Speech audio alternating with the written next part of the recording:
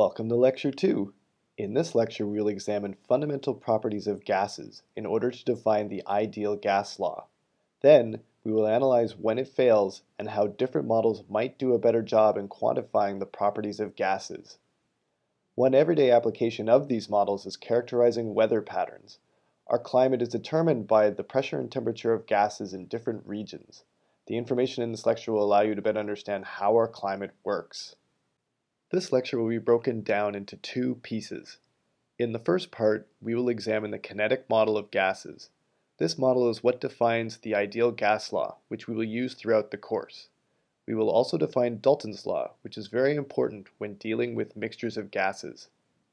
The second part of the lecture will focus on real gases.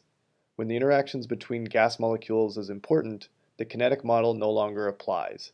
The van der Waals equation of state and the Viriol equation of state takes additional intermolecular interactions into account in order to better predict the properties of gases. The learning objective for this lecture focuses on understanding these descriptions of gases, but also analyzing when they fail.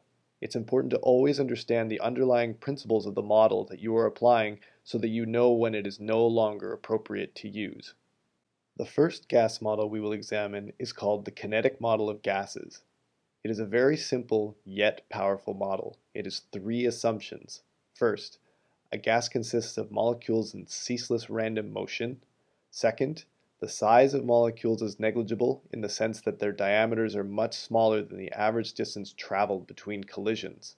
And three, the molecules do not interact, except during collisions. This assumption that the molecules do not interact outside of collisions is, of course, not consistent with reality.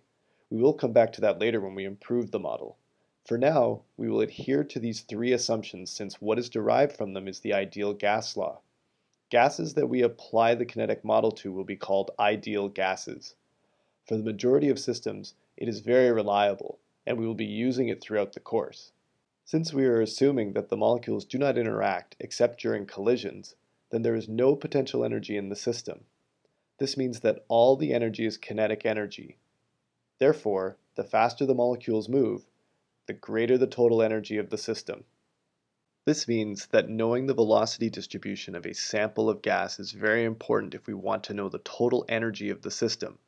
This was characterized by Maxwell, where the probability of finding a given gas molecule at a given speed, denoted as being between v and v plus dv, is determined by rho, where rho is equal to 4 pi times m over 2 pi RT raised to the power of 3 halves times v squared times the exponent of negative m v squared divided by 2RT, where capital M is the molar mass, R is the gas constant, and T is the temperature, and V is the velocity.